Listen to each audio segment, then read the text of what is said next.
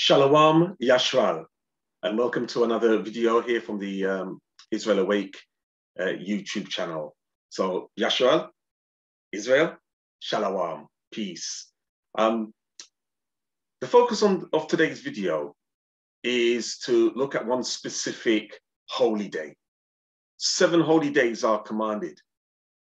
All right, it's one of the commandments of the Most High God of Israel. To find a good summary of the 7 holy days, you will find them listed in the 23rd chapter of the book of Leviticus. Okay, so they start with the first annual holy day, which is the Passover. Of course, we have our weekly Shabbats, the weekly Sabbaths.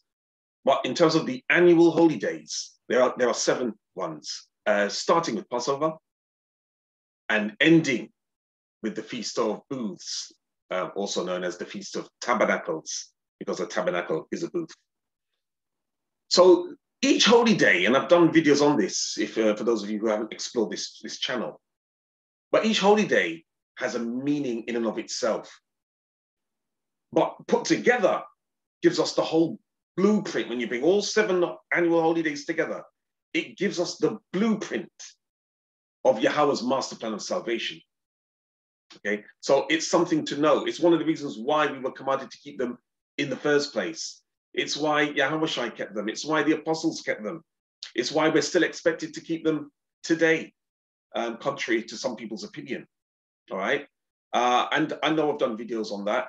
For those of you who are interested, I will be giving details, at the end of this video, or perhaps how you can contact us here at Israel Awake. All right, but the holy day that I want to focus on is the one that sits in the middle, all right, which is the Feast of Weeks.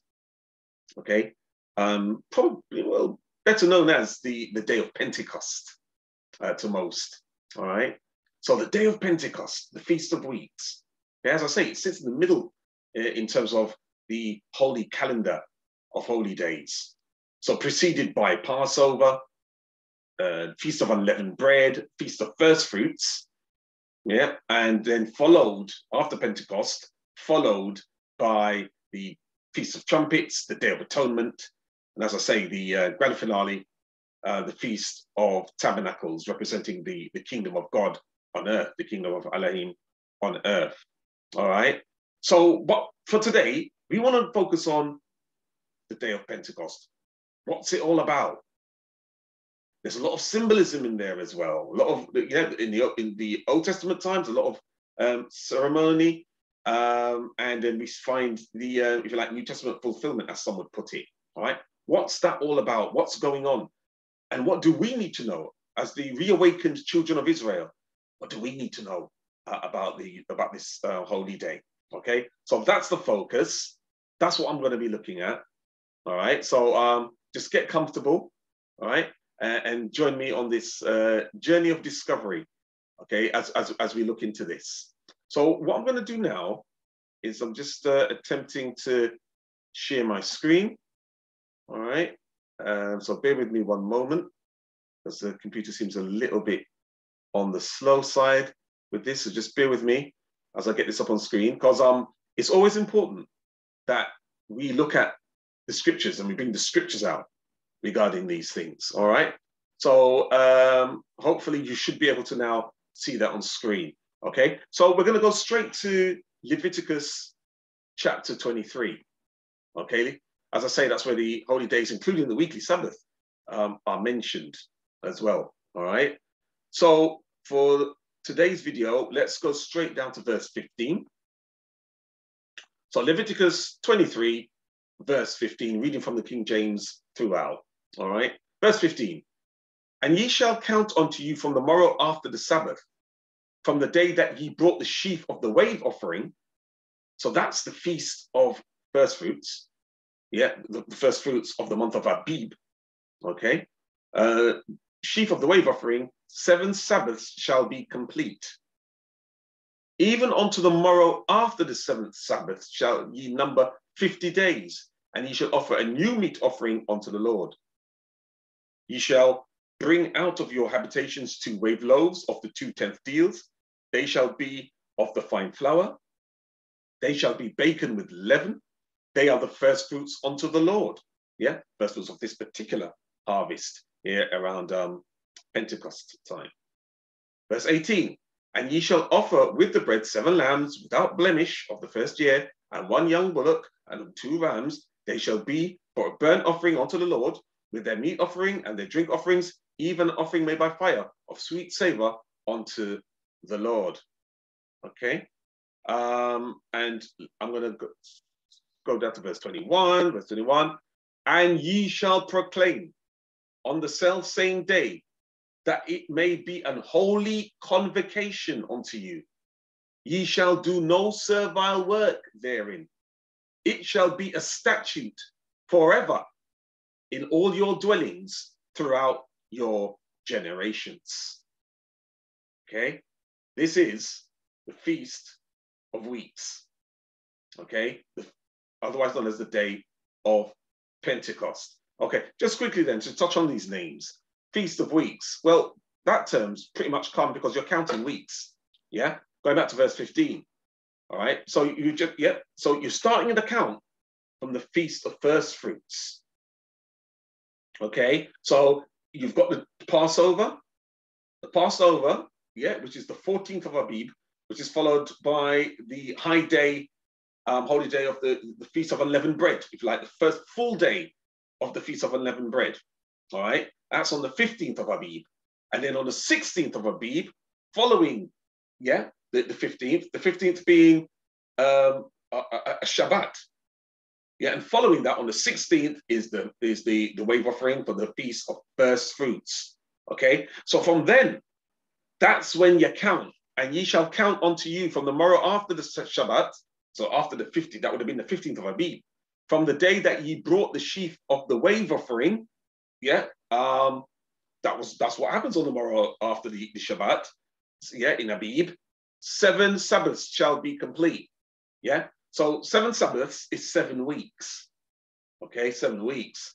Even unto the morrow after the 7th Sabbath, so it's 7 Sabbaths, and then the day after the 7th Sabbath. Even unto the morrow after the 7th Sabbath shall ye number 50 days, and ye shall offer a new meat offering unto the Lord. Now, there's a whole message really warranted here, just for the calculation alone. The reason why I say that is because there's different interpretations as to what that means. All right.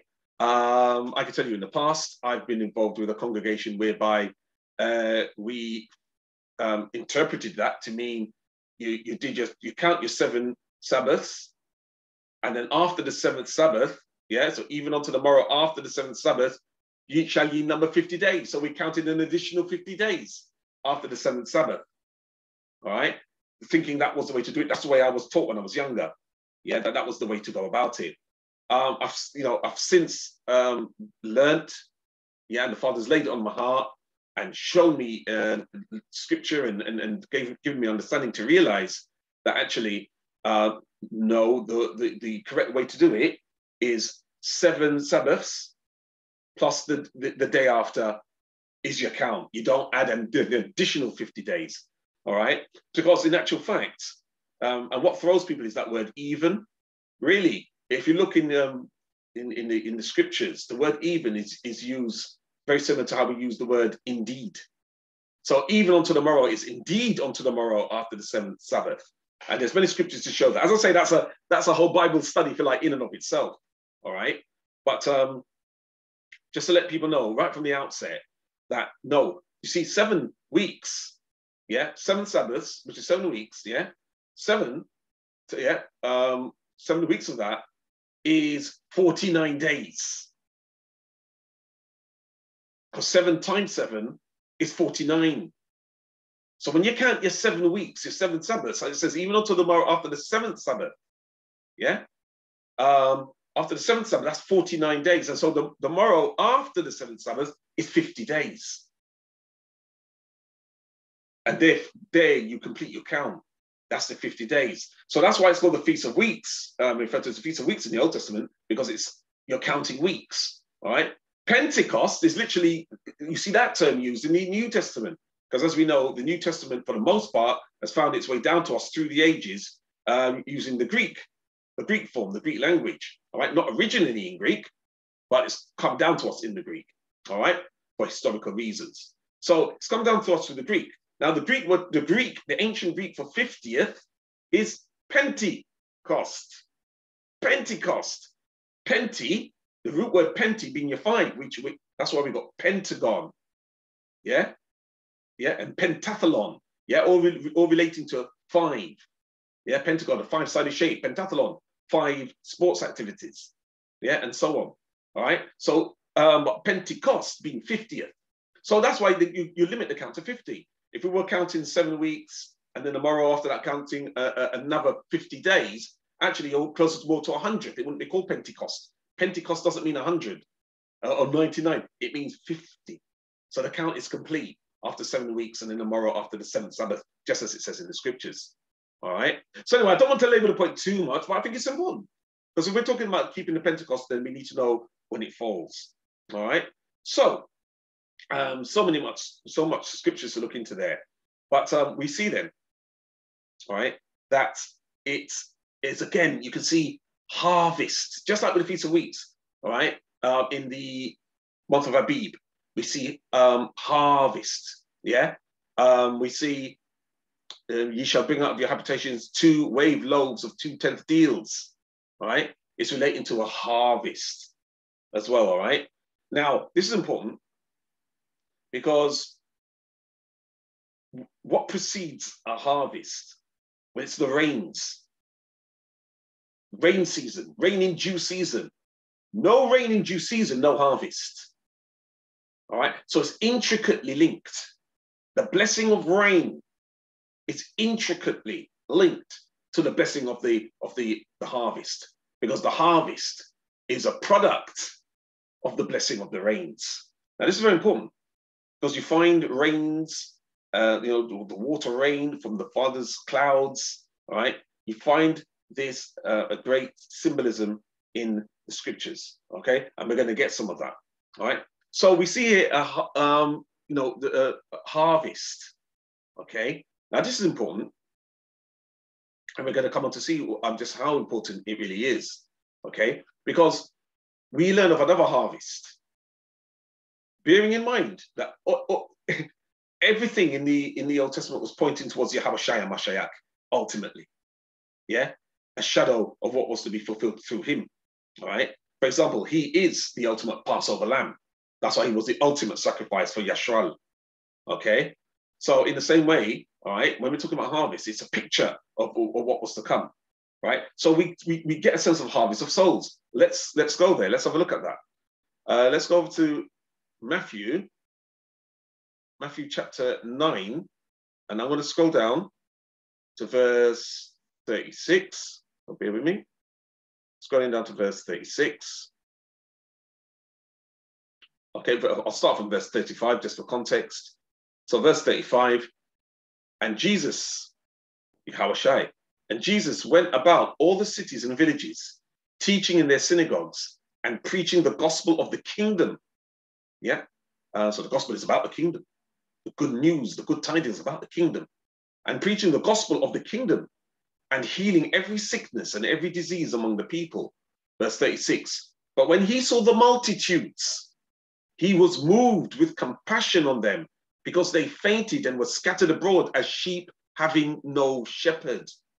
Then said he unto his disciples, this is Yahushua speaking now, the harvest truly is plenteous, but the laborers are few. Pray ye therefore the Lord of the harvest that he will send forth laborers into his harvest. Now, let's be mindful. Our Father doesn't do coincidence. Yahawa, the Son, doesn't do coincidence. The Messiah doesn't do coincidence. Hamashiach doesn't do coincidence because of wisdom.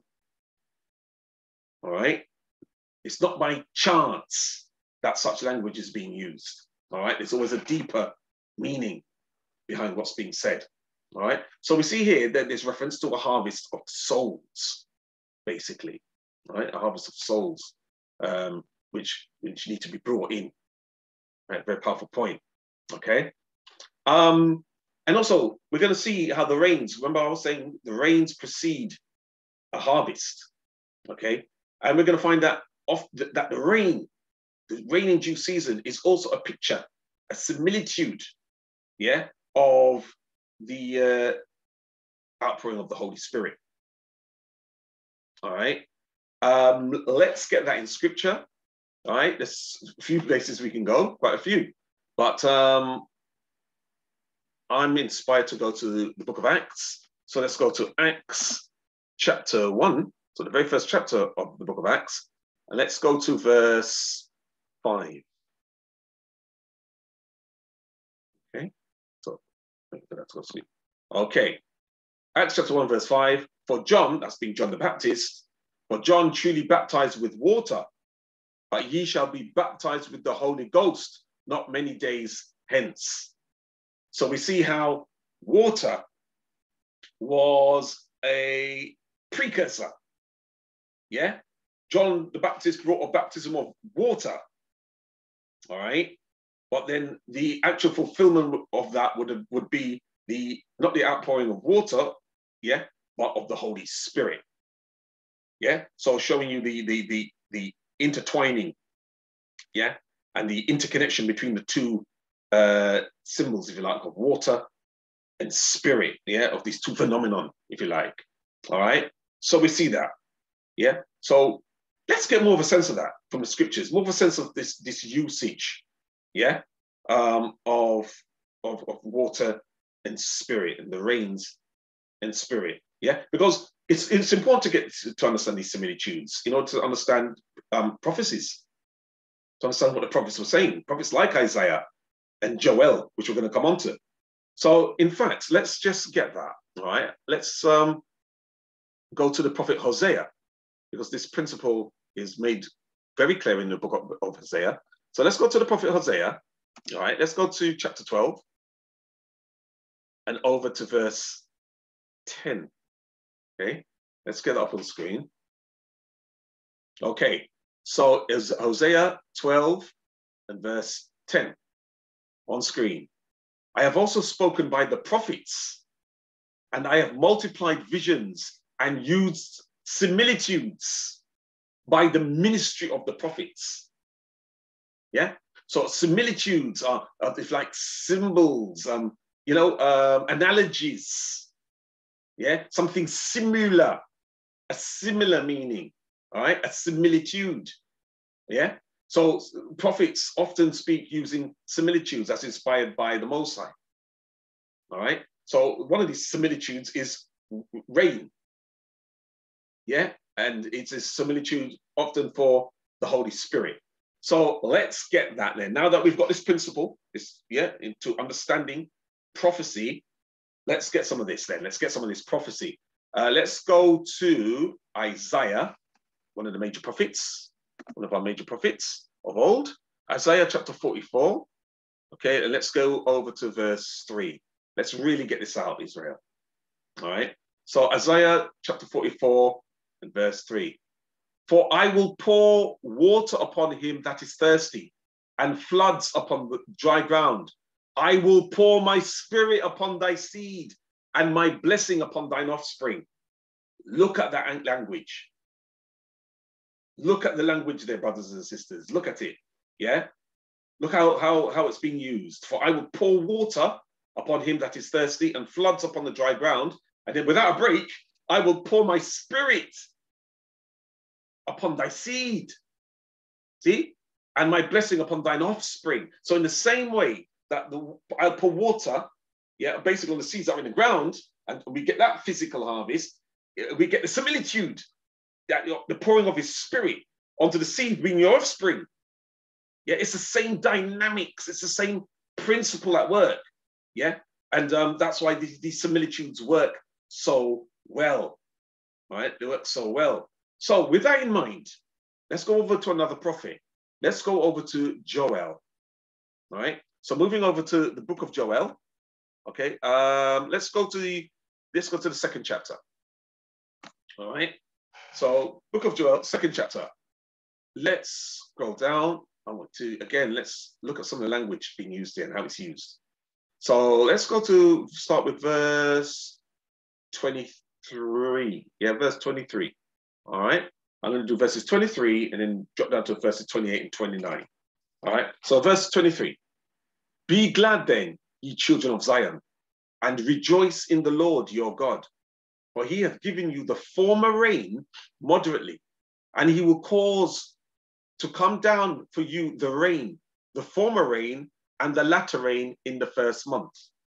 All right, so very clear, speaking about the rains and the rains as a blessing from Yahawa. You can see that quite clearly. All right. So, and you know what? I mentioned the key verses I'm going to get to, but you know what? As the Spirit leads, let me just keep going here. Verse 24, and the floors shall be full of wheat. You see that? Rains, then the harvest. That makes sense. That's the process. All right. No rains, you often get drought and then famine. All right. So verse 24, and the floor shall be full of wheat, and the fat shall overflow with wine and oil. And I will restore to you the years that the locust hath eaten, the cankerworm and the caterpillar and the palmer worm, my great army which I sent among you for the disobedience. Verse 26, and ye shall eat in plenty and be satisfied. Is that plenty? Satisfaction is a blessing. And ye shall eat in plenty and be satisfied, and praise the name of the Lord, of Yahawa, your Elohim, that hath dealt wondrously with you, and my people shall never be ashamed.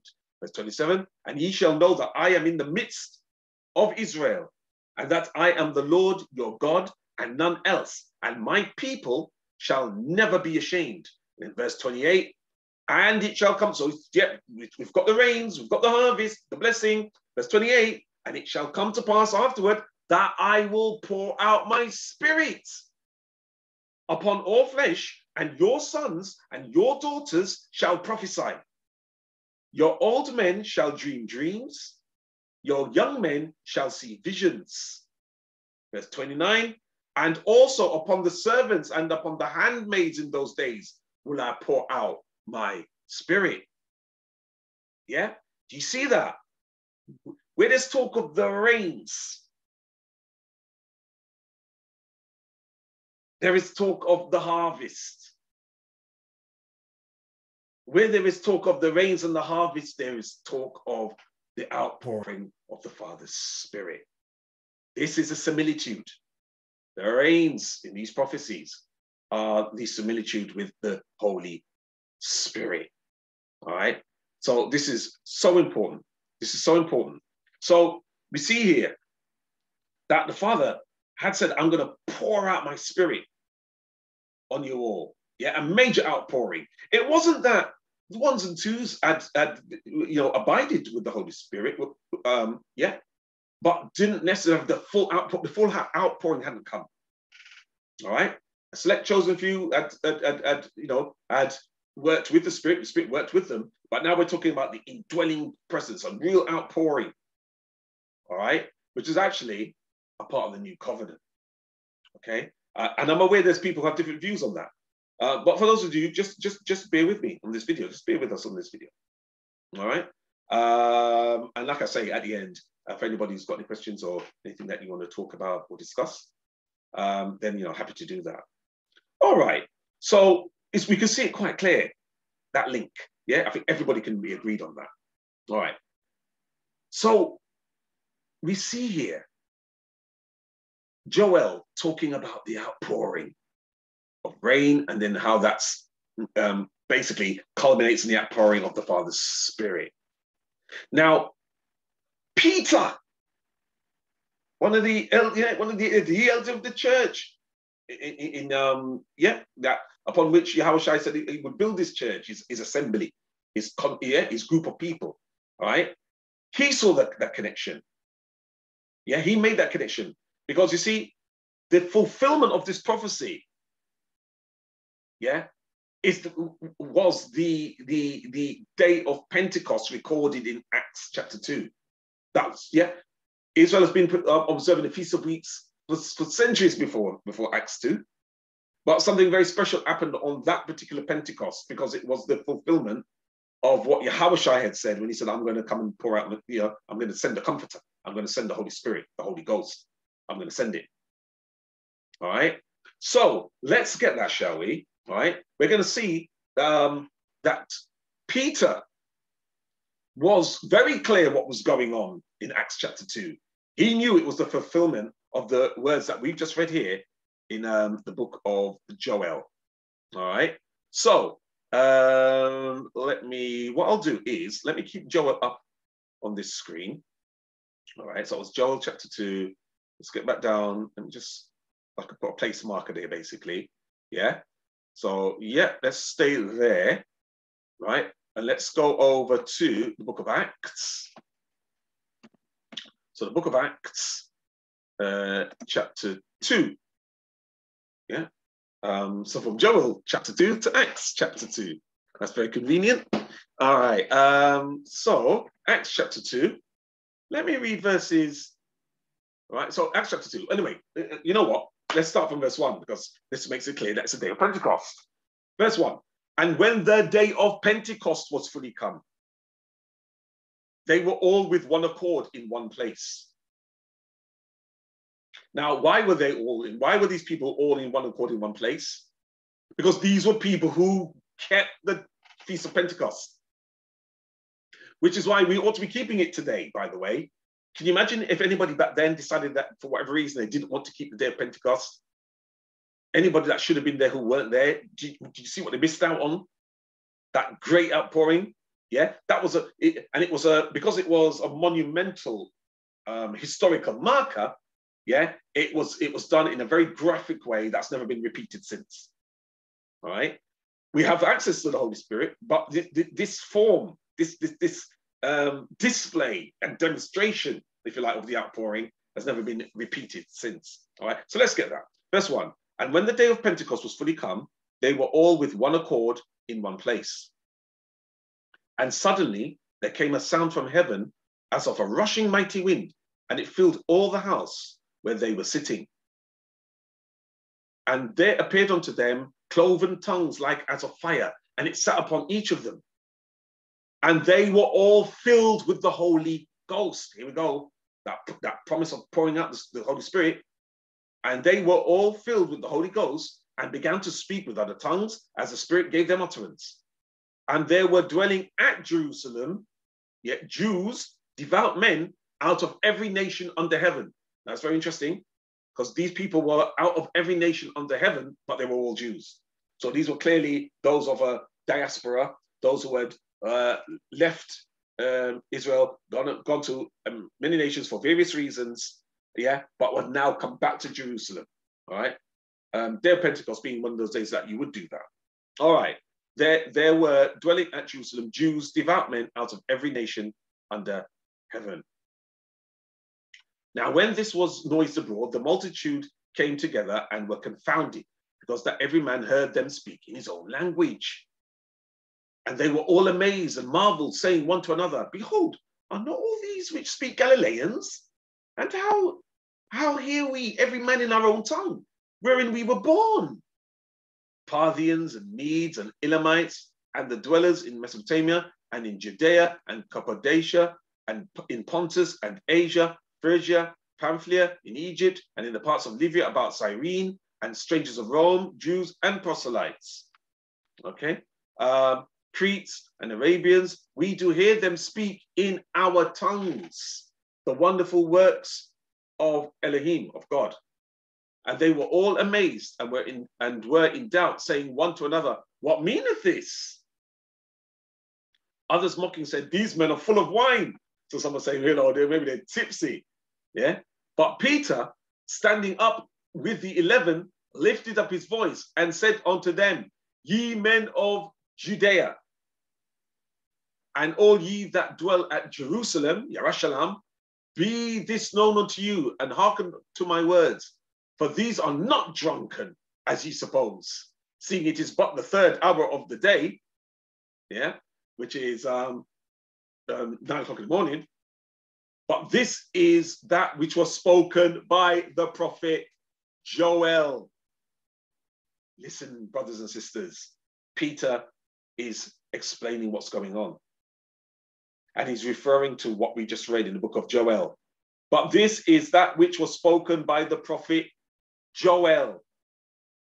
And then he goes on to quote from the prophet Joel, and it shall come to pass in the last days, saith God, I will pour out my spirit upon all flesh, and your sons and your daughters shall prophesy, and your young men shall see visions, and your old men shall dream dreams.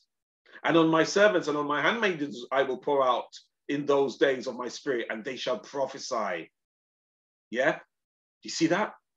You see that? We just read that in Joel 2. I've kept it up. Remember, with the pace marker. Verse Joel, chapter 2, yeah? Verse 28.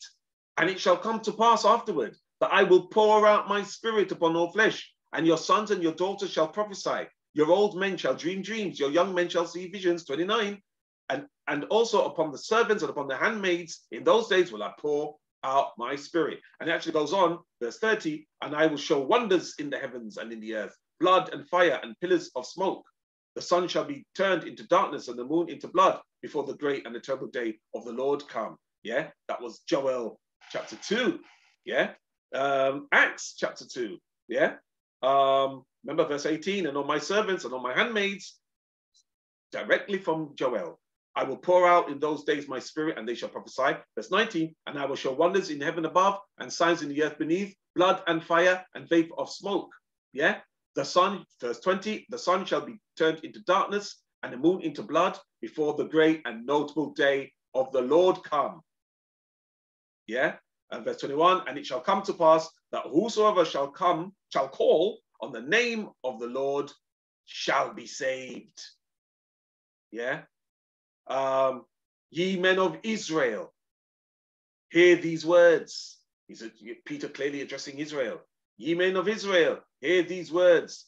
Jesus of Nazareth, a man approved of God among you by miracles and wonders and signs, which God did by him in the midst of you, as ye yourselves also know. Yeah, him being delivered by the determinate counsel and foreknowledge of God, ye have taken, and by wicked hands have crucified and slain. Yeah, whom God hath raised up, having loosed the pains of death, because it was not possible that he should be holden of it. All right. So I'm going to pause there. Wonderful teachings in all of that, those scriptures. All right. But for the purposes of this video, we're focusing on the fact that Peter made that connection. He saw it. The revelation came upon him. He could see that what was going on in this upper room was the fulfillment of the prophecy of Joel. And we saw in Joel, before we started talking about the outpouring of the Spirit, it was the similitude used was the rains in due season. It's so important to get that. All right. So this Pentecost then, it's all about the outpouring of the Holy Spirit. Yeah, the fact that the Holy Spirit is available to those of us who return unto Yahawa and accept Yahawa Shai HaMashiach as Adawan, which is Lord, as Adawan. All right? Because this is why Yahawa Shai, you see, it's a spirit of power. We need power in these last days, to endure unto the end that we may be saved.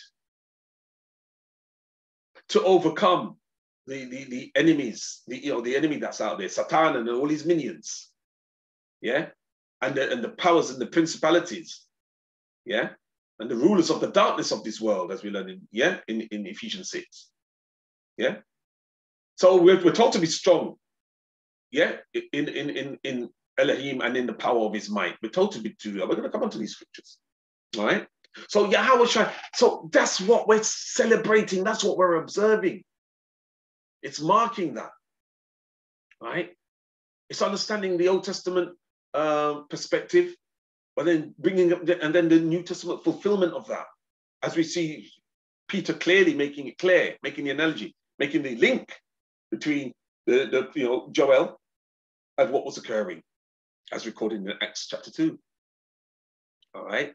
So let's get the fact that Yahawa Shai promised the Spirit. That's why. So this Feast of Pentecost is a major time, because it's for us to really mark it, to mark the fact that we can celebrate the indwelling presence of the Holy Spirit, which is also showing us the promise about the new covenant. Yeah, it's so important to get that link. All right. So let's go over and look at some of the places where Yahawa promised the Holy Spirit. All right. So let me go to this screen. Right. Yeah. Let's go to the book of John. So we put John in there. Let's go to John chapter 14. Let me start with verse. Let's have a look. Right, let's just go to John chapter 14 because I think there's a few verses I want to look at there. So John chapter 14. Okay. Scrolling down to verse 16. Verse 16. Yeah. In fact, let's just start from verse 15, shall we? If you love me, keep my commandments. Love that, because it's so clear that, keeping the commandments is all about loving the Most High. Yeah. And if you love the Most High, you will keep the commandments. If you love Yahawa, you will keep his commandments. Bearing in mind that the commandments that Yahawa taught is the will of the Father, because Yahawa made it very clear that he never came to do his own will, but the will of his Father. All right. Verse 16, and I will pray the Father, and he will give you another comforter, that he may abide with you forever. See, so Yahawa always promised, he promised that he would ask for the comforter to be given, right? This outpouring, yeah? Yahawa was critical. There would be no outpouring. The prophecy of Joel would never have been fulfilled without Yahawa's intervention. Yahawa is an integral part of the master plan of salvation. As we know, it is Yahawa-centric, all right? Let's scroll down to verse 16. Let's go down to verse 26. Verse 26. But the Comforter, which he promised, which is the Holy Ghost, so make sure there's no confusion, yeah, whom the Father will send in my name, yeah, everything's done in his name, we ought to even ask things in his name, he shall teach you all things. And it's important. The Holy Spirit teaches us. Teaches us all things. When it's ready, when the time's ready, and when we're ready to understand, but it teaches us all things. Yeah. Now this is important because we're told that in the new covenant, all right, that you will know things. You will know all things, and no one will need to teach you. Well, we can see how that works. It's all through the agency of the Holy Spirit. He shall teach you all things and bring all things to your remembrance whatsoever I have said unto you. So teach us things and remind us of things. This is fantastic, Israel. This is fantastic. Yeah? Why would you want to deny this? Why not embrace this? It's for our good. All right? So we see that that this was promised. Let's go over, now it's chapter 14. Let's go over to chapter 15. Yeah, so John chapter 15. I'm going down now to verse 26. Verse 26. But when the Comforter is come, and we know the Comforter is the Holy Ghost from the previous verse. But when the Comforter is come, whom I will send unto you from the Father, even the Spirit of truth. So the Comforter is the Spirit of truth. You see that word even? Yeah, indeed. Like I was saying earlier on, the use of the word even. Even the Spirit of truth, which proceedeth from the Father, he shall testify of me. Yeah? So we see that again in verse 26. Let's go to chapter 16 again. See that Yahawa always promised that he would send the Spirit. Yeah, the outpouring as prophesied in the book of Joel. Yeah, so John chapter 16, let's go down to verse 7. Nevertheless, I tell you the truth, it is expedient for you that I go away. For if I go not away, the Comforter will not come unto you. But if I depart, I will send him unto you. This is when Yahawa was explaining that he was going to have to be crucified and all the rest of it. All right, and then leave them to go away, to go to the Father. All right, afterwards as well. And he's having to explain to them, look, I'm having to go, because it would have been a sad time for those who knew him back then, who knew him personally back then, literally in person, yeah, incarnate. All right, it was going to be sad to see him go, but he's explaining, yeah, to his people, look, I have to do this. If I don't go, I can't send you the Comforter. I've got to go up and ask the Father to send the Comforter onto you. So we see that. All right. And so we see that this is the Holy Spirit. It will teach us of things, remind us of everything that Yahawa had sent, right? Because the Spirit itself confesses Yahawa. Yeah. This is all part and parcel of the Feast of Pentecost. Yeah. It's a wonderful holy day. They all are. Yeah. But we're focusing on Pentecost. So, yeah, let's really celebrate and observe the Feast of Pentecost in a way perhaps that we've never done before, or with more vigor, with more determination, with more joy, with more fulfillment. All right. So let's just get that about the Spirit confessing Yahawa. Let's go to 1 John. Yeah, so 1 John, and we go to chapter 4. So 1 John chapter 4. All right. Let's go to verse 2. Hereby know ye the Spirit of God, which is, of course, the Holy Spirit. Every spirit that confesses that Jesus Christ is come in the flesh is of God. All right. Now, clearly, we know that be Yahawa Mashiach, right? As the scripture has said as well, because that's what Yahawa himself had said. All right. So it would have to, so not a false Jesus. Yeah. Not a sort of Michelangelo's and Raphael's rendition. Yeah, not the Renaissance version, yeah, but the true, biblically accurate definition of Yahawa and what he taught and what he was all about, yeah. So every spirit that confesses that Yahawa Mashiach, Jesus Christ, is come in the flesh, is of God. All right. So we see that then. Let's go to verse 4. Ye are of God, little children, and have overcome them, because greater is he that is in you than he that is in the world. All right. So Yahawa had always promised to send the Spirit. We see that the Spirit itself confessed that Yahawa has come, yeah, in that first incarnation. Of that we see in the Testament, the Synoptic Gospels, as they're called. All right. Let's also see him now fulfilling that. So let's go back to Acts. Let's see him fulfilling the outpouring of the Spirit, which we looked at. Yeah. So Acts. Let's go back to Acts. So Acts. 1 second. Yeah. Acts chapter 2. All right. So let's get that. So Acts chapter 2 again. And when the day of Pentecost was fully come, they were all with one accord in one place. He told them where to go, remember? Preceding that, he told them to go into the upper room, yeah, and to follow the guy with the jug of water, yeah. And suddenly there came a sound from heaven as of a rushing mighty wind, and it filled all the house where they were sitting.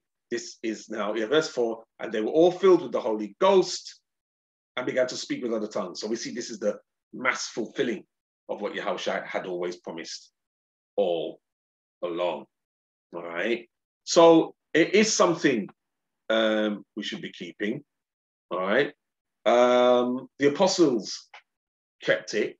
It was never. There's no point in history where it was ever argued that you stopped keeping it. All right. And what's really interesting, sometimes you get some, as we said, some ministries who do keep Pentecost. All right, but then don't keep the other holy days. It's amazing. You've got many who keep Pentecost, but don't keep the Feast of First Fruits, not even marking it. I'm not saying, yeah, we're not in the Holy Land, so we don't necessarily, and most of us don't live a sort of agrarian sort of background, working off the land, and many of us can't relate to a harvest festival.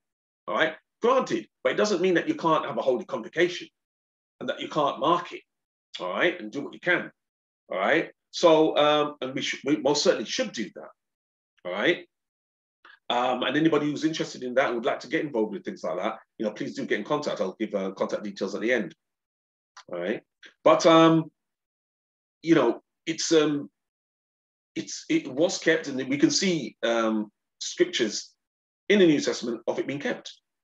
All right. After Christ has ascended, for anybody who thinks that no, there was no need to keep it after he has ascended, then actually no, we find that the disciples were continuing to keep it after his ascension. Yeah. If I'm going to say something like that, I need to back it up with scripture witnesses. So let's do that. All right. Let me go to an example. Let's go to the book of Acts again. Acts chapter 20. So obviously this is the Acts of the Apostles. All right. So let's go to Acts 20. Let's go to verse 16. Let's get some scriptural witnesses up here. Yeah, and rightly divide the word of truth. Here a little, there a little. Yeah. Let's go. Acts chapter 20, verse 16. Yeah. For Paul had determined to sail by Ephesus because he would not spend the time in Asia, for he hasted, if it were possible for him, to be at Jerusalem the day of Pentecost.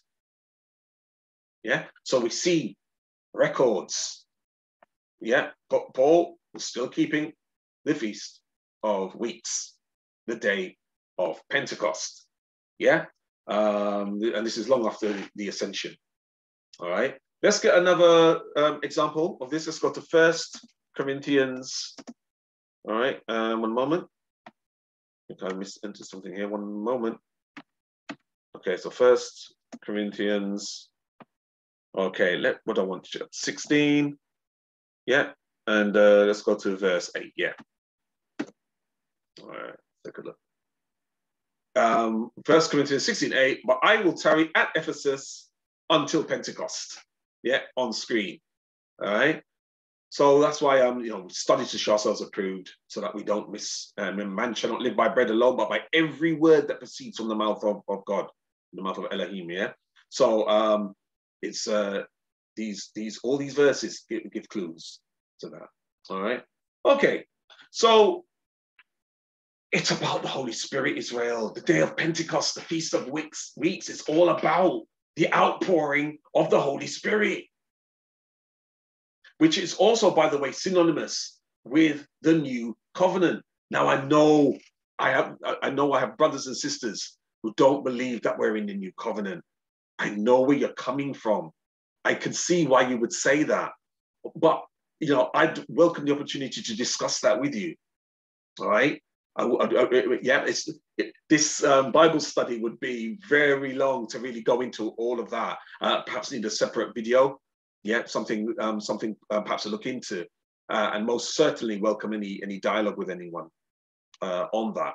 All right, but it is part and parcel, the outpouring of the Holy Spirit, as we've read. All right, and as what took place, the event recorded in Acts chapter 2. Yeah, it was, if you like, that was a ignition. Yeah, and with the effects of which we're still feeling now. Yeah. The Holy Spirit, yeah, has come down and is still moving into God's people, yeah, who are returning unto Him through Yahawa Mashiach. All right. So that was a great milestone, approximately circa 2,000 years ago when the Spirit came down in that form, and we're still benefiting from that to this very day for those of us returning unto Yahawa, yeah, through Yahawa Shai. Right. So important to get this. So important to get this. All right. So it's all about spirit. Why be interested in the Spirit? Well, there's many reasons why we need to be interested in this. All right. Because God Himself is Spirit. That's why we need the Holy Spirit. Yeah. If we're going to worship Him in spirit, yeah, you can't worship Him in spirit. You can't do anything in spirit if you don't have the Spirit. All right. All praises. It really is that simple. All right. Let's get some of that. All right, let's go to the Gospel according to John. So John, let's go to chapter 4. Yeah, and let's go to verse 24. Okay, let's get on screen. Okay, simple and plain, on screen. God is a spirit. Yes, Elohim is a spirit, and they that worship Him must worship Him in spirit and in truth. This is why we should be interested in matters pertaining to the Quadash Rokah, yeah, or Rokah Quadash. Yeah, this is why. All right, because God is Himself His Spirit, and the Holy Spirit is His Spirit that He shares with us, so we become like Him. Yeah, more of Him, less of the flesh. Yeah, all praises. All right. We need to be spiritually minded. That's another reason why it's good to have the Holy Spirit. Let's get that. Let's go to Romans. Look at Romans chapter 8. Let's go to verse 6. Yeah. For to be carnally minded is death, but to be spiritually minded is life and peace. Shalawam. Yeah, life and peace. So this is which is one of the gifts. Yeah. So for sure, we need to be interested in the Holy Spirit. For sure, we need to be observing the Feast of Weeks, Pentecost, because it's all about that. It's all about that. All right. Let's get some of the fruits of the Spirit. Yeah. Why we should be interested in the Spirit? Well, because it comes bearing fruits. Yeah, fruits. And there's many gifts of the Spirit as well. But let's get some of these fruits. All right. Galatians chapter 5. Let's go to verse 22. Yeah. But the fruit of the Spirit is love, joy, peace, long suffering, which means patience, gentleness, goodness, faith. It helps with all of this. Helps with all of this, you see. You see that? Let's go to the next verse, verse 23. Meekness, temperance. Yes, that's moderation, balance. Yeah. Against such, there is no law. Yeah, there's no law against these things. All right. All praises. All right. So this is why we need to be interested. The Pentecost is a celebration of all of this. Yeah, it's a celebration of all of this. All right. And as I say, it's all part and parcel of the new covenant. Remember, in the new covenant, and I'm not going to labor the point on this particular video, but it was all about the new covenant, which is made unto Israel. Right? It said, I'm going to put my law in your hearts. Well, how? Through the agency of the Holy Spirit. Through the Holy Spirit. That's why let's get some of that. Let's go to John. Yeah, John chapter. Let's go 14. Yeah, let's go to verse 26. All right. So many more scriptures, but I'm also conscious of time in making some of these videos. So John chapter 14, verse 26, and we can do other videos. John 14, 26. But the Comforter, which is the Holy Ghost, whom the Father will send in my name, we read this already, he shall teach you all things. Well, that's part of the new covenant. And bring all things to your remembrance, whatsoever I've said unto you. So we were told that in the new covenant, no man will need to come to the Lord because you will. But this is part and parcel of that. Right? And it can be broken down further. But we see that. All right. Let's look at this another way. Let's go to Romans. Yeah. The Feast of Pentecost, right, is a celebration of the new covenant as well. All right. Do you know? There's many a scholar who will tell you who hold fast to the belief that when the 10 Commandments were given, it was on the very day of the Feast of Weeks. You know. And I've read around that, looked into it. Very compelling. All right. Is it so far-fetched to think, well, seeing as the first covenant, yeah, if the old covenant was given, is it so really stretching our thought processes to conceive of the idea that actually the new covenant is also pictured by the day of Pentecost? All right. So Romans 5:5, and hope make us not ashamed, because the love of God is shed abroad in our hearts. Remember, the new covenant was all about putting the law in our hearts. And here in Romans 5:5, we're being told, and hope make us not ashamed, because the love of God is shed abroad. Not will be, not future, but at this time. Yeah, is shed abroad in our hearts. Yeah, by the Holy Ghost, which is given unto us. Do you see that? Yeah. He said, I'll put my law in your heart. Well, what's the law? What's the law? Yeah. What is it? Yeah. The keeping of the commandments. Yeah. How do you love God? By keeping his commandments. We know that from 1 John, don't we? Yeah. chapter 5. Yeah. So we know that. And 2 John as well, verse 6. Yeah. So we know that the love of God is to keep his commandments. And that's why we're told, even Yahawa said, if you love me, keep my commandments. Yeah, if you love me, obey me. It's one thing to say you love him. Yeah, but that could just be lip service. It's easy to say, I love him. That's just words out of a mouth. Yeah. But to demonstrate you love him, yeah, that's the love from the heart. How do you do that? That's obedience. Yeah, that's following through with your very actions and behavior. Otherwise, it's just lip service, which is why some get told, some will be told, call him Lord, lip service, Lord, Lord, lip service.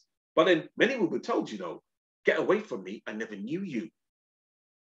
You workers of iniquity. What's iniquity? It's the product of sin. What is sin? To break the law. 1 John chapter 3, verse 4. But anyway, so much we could say going down there. All right. And hope makers not ashamed, because the love of God is shed abroad in our hearts. That's the fulfillment of the new covenant. The love of God. You see, if the love of God has been put in your heart, guess what? You're going to want to keep his commandments. And I know there might be some thinking, well, yeah, but we still don't know everything. We've been told that we've been taught everything. That's the point. It doesn't necessarily, it's also a process and an unfolding as well. All right. But that's let me just quickly go over to 1 John as the Spirit leads. 1 John, yeah, 1 John chapter 2, because I'm aware that a lot of our brothers and sisters have been taught that we're not in the new covenant. Okay. Like I say, probably have to do a complete video on that separately and bring that out even more. All right. But I can't touch on Pentecost without bringing some of this out. So 1 John, please, let the Spirit, guide, the Holy Spirit guide. 1 John chapter 2, verse 27. But the anointing which ye have received of him abideth in you, and ye need not that any man teach you. But as the same anointing teaches you of all things, and is truth, and is no lie, and even as it hath taught you, ye shall abide in him. This is the new covenant being fulfilled. We're in the new covenant, brothers and sisters. Yes, what Yahawa had accomplished was that significant. Do we think that he came, sacrificed himself as the Passover lamb, and died, was resurrected, and then victorious over death and over the enemy? Yeah, all powers made subject unto him now, all power and principality. Yeah, but we don't believe that what he did was enough to usher us into the new covenant. As though it wasn't enough, as though there's still something outstanding. No, he said, drink the blood. Remember the wine, which is symbolic of the blood, a similitude for the blood. Drink, the blood of the new covenant is what he said at the Passover table. That's another. It's another study in and of itself. All right, I appreciate that. But as the Spirit leads, the Pentecost is a celebration of this. It's a celebration of the outpouring of the Spirit, which makes it a celebration of the new covenant. We are in the new covenant. And all praises to the Most High God of Israel that we are in the new covenant, because it means we now have power to do the right thing. Not of ourselves, but through Yahawa. Remember, we can do all things through Yahawa who strengthens us. We know that from Philippians. All right? All praises. Okay. Let's have a look. It's a spirit of power. Yeah, it's a spirit of power. So we really need to get to grips with that. Yeah, because we need that power in these last days. All right, let's get some of that. Let's go to 2 Timothy. Yeah, let's get these scriptures out. 2 Timothy chapter 1, okay, and verse 7. For God has not given us the spirit of fear, but of power and of love and of a sound mind. All praises to Yahawa. Yeah.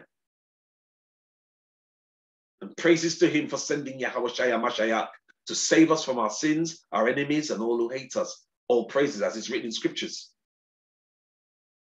And again, that's what we're all about here at Israel Awake.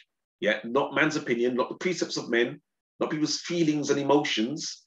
Yeah, that those are fine in as much as they resonate and tally and fall in line with the revealed word of the Most High. Yeah, but if anybody's thoughts, opinions doesn't feed in to the established word of the Most High, then we simply cannot accept that. All right. For God hath not given us the spirit of fear, but of power and of love and a sound mind. Yeah. So this is what you get with the Holy Spirit. And this is what the day of Pentecost is all about. The outpouring of said spirits, all praises. All right. So what's not to observe? What's not to celebrate? Yeah. So it's a spirit. It's a powerful spirit. Let me go over to, just to bring this out even more, let's go to Romans chapter 15 and verse 13. Yeah, to believe, yeah. The Romans 15:13. Now the God of hope fill you with all joy and peace in believing, that ye may abound in hope through the power of the Holy Ghost. You see that? We are empowered with the indwelling presence of the Holy Spirit. Yeah? It's so clear to see, isn't it? Let's go to Acts. Acts chapter 1, yeah, and verse 8. Let's take a look here. Okay, Acts chapter 1 and verse 8. But ye shall receive power after that the Holy Ghost is come upon you, and ye shall be witnesses unto me both in Jerusalem and in all Judea and in Samaria and unto the uttermost part of the earth. It's a spirit of power. Yeah, we've been empowered, Israel. Right? We've been empowered. All praises. That's why we're supposed to be strong in the Lord and in the power of his might. Right? That's from Ephesians 6 and verse 10. All right, I'm not necessarily going to go there now, but Ephesians 6 and verse 10. I will go to Luke. Let's go to Luke chapter 10 and verse 19. All right, look here again on screen. Behold, I give unto you power to tread on serpents and scorpions and over all the power of the enemy, and nothing shall by any means hurt you. Yeah, we've been empowered. Pentecost is a great day. All the holy days are great. All right. But this video is about the Feast of Weeks. Yeah. The day of Pentecost. Great day. Yeah. Let's really, when you're observing it, really think about everything that we're discussing here in this video, everything that we're touching on in this video. All right. All praises to the Most High. Okay. So much more. So much more. All right. This is why we are temples. Did you know we're the temples? That's because we're the new covenant temples, housing the Holy Spirit. All right, let's get out. Let's go to 1 Corinthians. All right, 1 Corinthians chapter 3. All right, let's go there first. 3, yeah, let's go to verse 16. All right. 1 Corinthians chapter 3, verse 16. Know ye not that ye are the temple of God, and that the Spirit of God dwelleth in you? Viewer, know ye not that ye are the temple of God, and that the Spirit of God dwelleth in you? This is what the day of Pentecost is all about. That's what we're observing. That's what we're marking. That's what we're celebrating. That's why it's a holy convocation on that day. All right? That's why. All right? Let's go further still. Let's go to, let me go to 1 Corinthians. Let's go to chapter 6. Yeah, and verse 19. Because if we miss it in chapter 3, we buck up against it again in chapter 6. All right? 1 Corinthians chapter 6, verse 19. What? Know ye not that your body is the temple of the Holy Ghost, which is in you, which ye have of God, and ye are not your own? Making it clear that this isn't future tense. It's present. If you love Yahawa, you will desire to obey him. Which means you have the indwelling presence of the Holy Spirit. Because the flesh by itself will never come to that conclusion by its own. The flesh will never come to its own conclusion that it wants to obey the laws, statutes, and commandments. The flesh is anti that.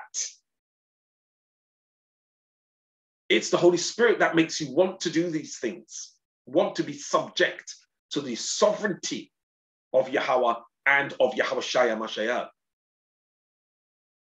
And if you have that indwelling presence, you are a party to the new covenant. Present tense, not future tense. I've heard a lot of the arguments as to why people believe that we're not. Some people believe that we're not yet. I disagree with that position based on scriptures. All right, based on scriptures when you bring them all together. All right, and like I say, would welcome the dialogue with anybody who may be struggling with that. All right, so we see here very clearly, all right, very clearly that this is major. It's a great day. It's something that we should want to keep.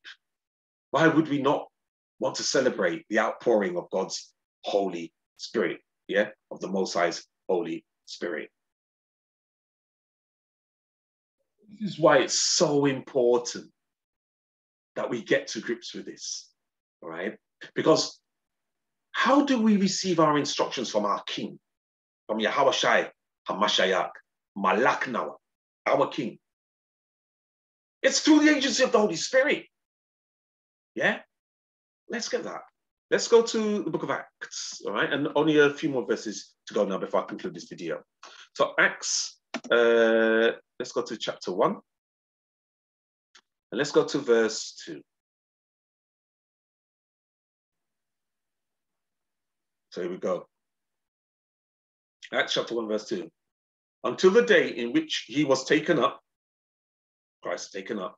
After that, he went through he, through the Holy Ghost, had given commandments unto the apostles whom he had chosen. All right. I want you to see that more clearly in context. All right. So let me just get the whole of Acts chapter 1 up. All right.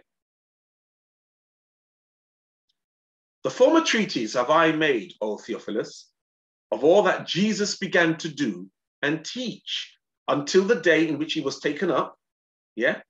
So all the teachings until the day he was taken up. After that, so after he'd been taken up, how did he communicate with the apostles? After that, he, through the Holy Ghost, had given commandments unto the apostles whom he had chosen. So before he was taken up, he was in person, incarnate, in the flesh. Could literally have, if you like, a man-to-man conversation with the apostles. After he got taken up, he wasn't in that form anymore to do that.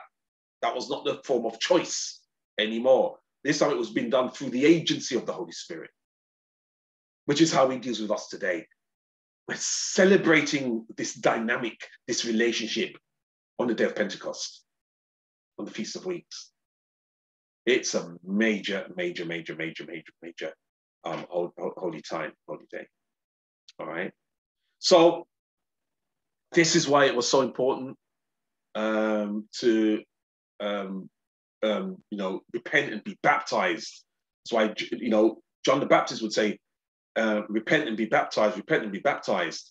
And again, we see that link between water and spirit, like I was saying earlier on at the outset of this video, all right? Because John's baptism was a water baptism, yeah? But as we know, it was a type. It was a picture of the fulfillment of that, which is actually the outpouring of the Holy Spirit, again, in keeping with the new covenant, all right? So the water being symbolic of the Spirit. See that? So important, so integral, all right? So integral. Let me stop the share here. I think there's hopefully that's been of interest. Hopefully that will help maybe fill in some of the gaps and hopefully get some people thinking, yeah? Maybe challenging a few cherished beliefs and traditions regarding this, but from from a scriptural perspective. All right. So I'm really glad that time has come to do this video. All right. If you want to know more about it, please do get in contact. All right. Please do get in contact with us at Israel Awake. But don't take my word for it. Do your own research. Do your own reading. Obviously, study to show yourself approved. Think about it. Pray about it. All right. Yeah, it's a commandment. We're told to have a holy convocation, which is a solemn assembly, which is when God's people, when there's two or more gather. Yeah. So if you're by yourself, you don't know anybody, you're isolated, you're the only one waking up to this truth. All right. Then do what you can. But I'd like to say that you don't have to be doing this alone. In fact, we're commanded not to. If you have access to anybody else, viewer, you do. Yeah.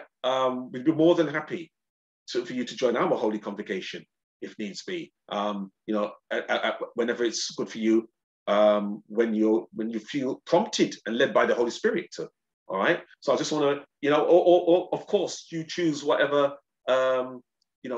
gathering you'd like to join. Obviously. All right. I'm just making ourselves available and welcoming you.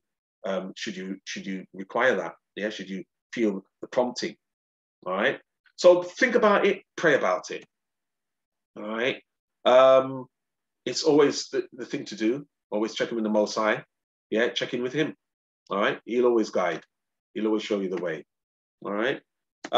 So I really do encourage that. If you would like some more information or just like to contact us, right, then please do. I'm actually I'm trying to get this slide to change, but it doesn't seem to be changing. But in any case, do contact us but you can contact us by email. All right. You can leave a comment on the YouTube if you wish.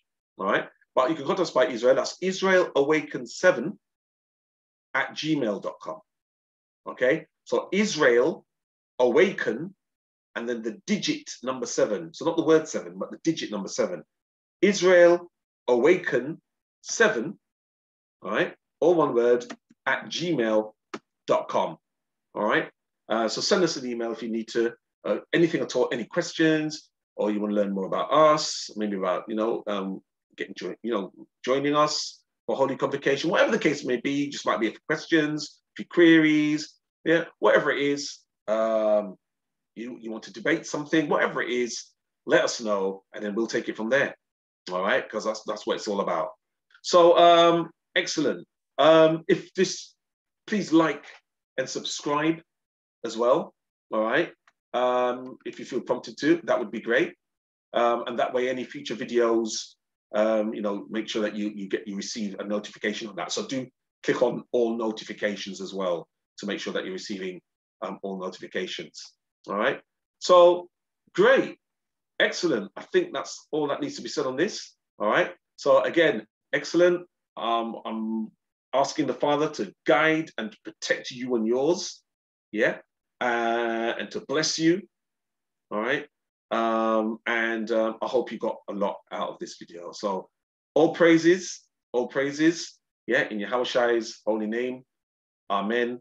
And hope to see you on a future video.